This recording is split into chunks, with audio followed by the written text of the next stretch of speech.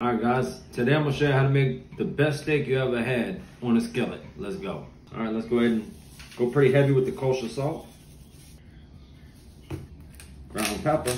Now use plenty, y'all. For everyone that has my Cajun seasoning, go ahead and add some.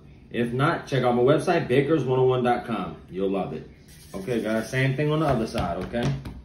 Turn your fire on high, go with some olive oil, let it heat up for 3 minutes.